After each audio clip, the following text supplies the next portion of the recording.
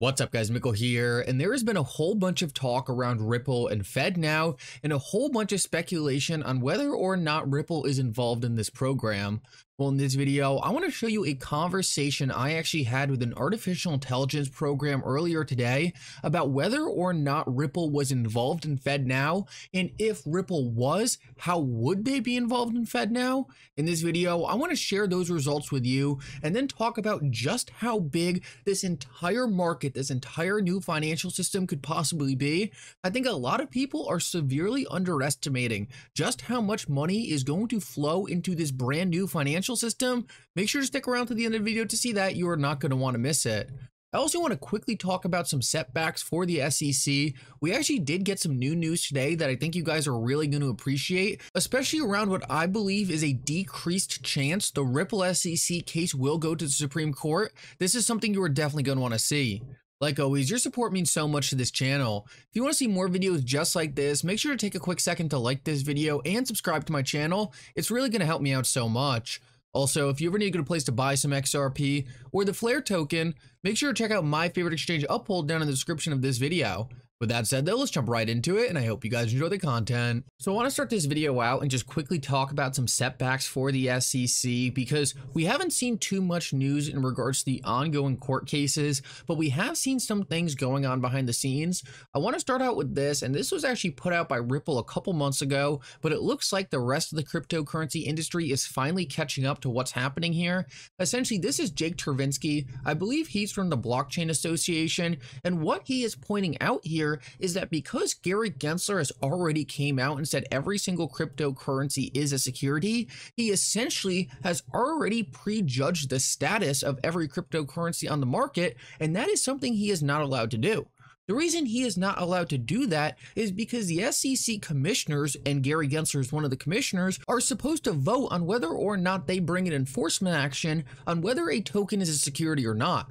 So if Gary Gensler's already come out and prejudged all these cryptocurrencies, he's clearly not neutral, and the law thus says he should not be allowed to vote on future enforcement actions. Now, is Gary Gensler going to listen to this?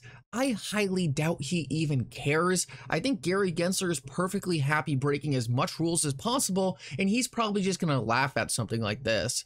I will say though, it is just one more thing that is going to put some pushback on Gary Gensler. It's one more thing that might encourage him to leave the SEC at a quicker pace. But most importantly, I think this just really shows what kind of guy Gary Gensler is. Gary Gensler is constantly making small mistakes like this. Remember, Gary Gensler is not a lawyer, so I can easily see why he would make these kinds of mistakes. But just think back to when he first took office at the SEC. He essentially came out and told Congress in a congressional meeting that the SEC did not have the power to regulate cryptocurrencies. He quickly realized his mistake and then tried to turn back on that. The only reason I even bring this up is because Gary Gensler is constantly making these super bold statements, but at the end of the day, a lot of the things he says aren't even backed up by the law. I think we have seen that many times in the cryptocurrency space, and I think we all just need to understand that when Gary Gensler says something, it is not necessarily true, and really it's just his personal opinion, and he doesn't even have a legal background. So now I want to move on and comment on one other thing before we get into the FedNow stuff, and this was actually from JW Verrett. I don't want to get into anything political in this video, but if you have been watching the Supreme Court recently, they have been very bold in a lot of their decisions. JW Verrett tweeted out earlier today, "The Supreme Court is not afraid to substantially amend or strike down the Howey test. Believe that." And he was citing another case that happened earlier today. So the reason why this is so significant is because the SEC is really playing with fire if they were to bring a cryptocurrency case to the Supreme Court. Right now, the only saving grace for the SEC if they lose the Ripple case is that it's in a low-level court and it's not going to create too much of a binding authority amongst other courts. So essentially, the SEC could still get away with calling other cryptocurrency securities, and as long as it's tried in the same level court, it wouldn't be too impactful for the SEC. It wouldn't be too detrimental if they lost the Ripple case. But if the SEC was actually to appeal this case to the Supreme Court, well, the SEC could end up digging themselves into a massive hole. Because if the Howey test is made more specific at the Supreme Court level, and as we have seen, the Supreme Court is perfectly happy making these very bold rulings, this could substantially limit the SEC's power, because essentially most of the SEC's power is derived from the Howey test, and the SEC is advantaged by the fact that the Howey test is very broad. The SEC can kind of apply it to anything and say, oh, well, it pretty much fits in here, so this is a security. If we had a cryptocurrency case go to the Supreme Court and the Supreme Court amended the Howey test to make it more specific to better cover what a security is and isn't, that would be a massive loss for the SEC and might just be a risk they are not willing to take. Overall, I think this is pretty good news in just showing that the SEC really doesn't have an incentive to let this case go to the Supreme Court. I have a feeling the SEC, regardless of the decision by Judge Torres, is going to be incentivized to try to stop this case from going on into the future. So now I want to move on and talk about FedNow and Ripple, and what I think is going to be so interesting about this segment is this actually isn't my research. This is actually just a conversation I was having with an artificial intelligence program, and just so you guys know, the artificial intelligence program I was using was actually Google's Bard program, and what is so interesting about this is Google Bard is actually known for being extremely accurate and not hallucinating. An issue with ChatGPT is actually that it will just make up facts and pretend like they're real. But as far as I know, that does not happen with Google Bard, so I am going to assume this information is up to date and accurate.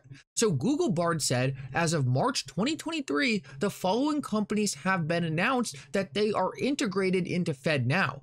And what I thought was so interesting about the response I'm about to read to you is that all I asked Google Bard was what companies are working/integrated with FedNow, and this is what it said. As of March 2023, the following companies have been announced that they are integrated into FedNow: ACI Worldwide, Pfizer, Jack Henry Associates, Plaid, Ripple, Synapse FI, and Temenos. Now, it says right here, these companies are providing a variety of services to FedNow, such as software, processing, fraud detection, customer support. The FedNow network is still under development and is expected to be launched in 2023. Once it is launched, it will be available for all financial institutions. It's important to note that the list of companies integrated into FedNow is not exhaustive. As the FedNow network continues to develop, more companies are expected to be integrated into the network and offer services to support instant payments. But what I thought was so interesting about what it just told me is there was no prompt to ask anything about Ripple and XRP. I was just asking, give me some companies that are integrated into FedNow, and Google Bard went out of its way to say Ripple is integrated into FedNow. Now, this is just what the artificial intelligence program was telling me, but I thought that was extremely telling. It has no way of knowing that I'm some Ripple and XRP fanboy. It's not just trying to show me something I want to see. It is telling me that Ripple is integrated into FedNow. So then I went on and asked it another question. I asked it specifically, what is Ripple's role in FedNow if it was integrated? It said Ripple is a company that develops blockchain-based payment technology. It has been involved in the development of FedNow, a new instant payment system being developed by the Federal Reserve. Ripple has not been officially selected as a technology provider for FedNow, but is one of several companies that have been invited to participate in the development of the system. Ripple has been working with the Federal Reserve to develop a prototype for FedNow that uses the RippleNet network. RippleNet is a global network of financial institutions that uses Ripple's blockchain technology to send and receive payments. The network is already being used by banks and financial institutions in over 70 countries. If Ripple is selected as a technology provider for FedNow, it would mean that banks and other financial institutions that participate in the system would be able to use RippleNet to send and receive instant payments. This would make it easier for banks to connect to FedNow and offer instant payment services to their customers. However, it's important to note that Ripple has not been yet officially selected as the technology provider for FedNow. The Federal Reserve is still in the process of evaluating different technologies, and it's not clear exactly which company will be selected. If Ripple is not selected as a technology provider for FedNow, it could still play a role in the development of the system. Ripple has a lot of experience in developing blockchain-based technology, and it could provide the Federal Reserve with valuable insights and experience. Overall, Ripple is a company that is well positioned to play a role in the development of FedNow. It has the technology, the experience, and the expertise to help the Federal Reserve develop a safer, secure, and more efficient instant payment system. So guys, regardless of what you think of what I just read to you, you have to understand how fascinating this is. None of this was queued up by me at all. This was me simply asking, give me some partners of the FedNow program. You gave me Ripple. Okay, tell me how Ripple would be integrated. I thought this was absolutely fascinating, and I will give my own speculation on this. I have a feeling there are going to be multiple of these providers that all play a role in developing the FedNow system. Maybe Ripple's role will be more specifically focused on cross-border and international payments, and then you might have someone like Temenos more focused on domestic payments. Either way, the simple fact that Ripple is one of the companies being directly mentioned as working with the Federal Reserve on this program and being poised to be positioned to be one of the leading providers is absolutely outstanding, and I think really goes to show that we are not dealing with some random small fintech company. We are dealing with a company that is literally in the process of putting a dent in the universe. And I want to finish this video off and just talk about one last thing, because all we were talking about there was payments, but there is so much more to this new financial system than just payments. There is tokenization of entire asset classes. Kevin Cage put out a tweet earlier today. Swift estimates volumes of tokenized assets could reach 24 trillion by 2027. BCG estimates by 2030, tokenization of global illiquid assets could reach 16 trillion and as high as 68 trillion. The reason I'm reading this is because we are going into a new financial system, a financial system where assets are going to be tokenized that have never been tokenized or never been assigned liquid value before. We are going to see public blockchains absorb all this value as these assets are issued on the internet of value. I think XRP is going to be a leader for this transformation, and as we watch the rush to tokenize these assets on public blockchains, we are going to see assets like XRP increase exponentially to cover the massive amount of liquidity injected into these platforms. Anyway, guys, I hope you enjoyed this video. If you did, make sure to like and subscribe. It really does mean so much. And for now, Mickle out.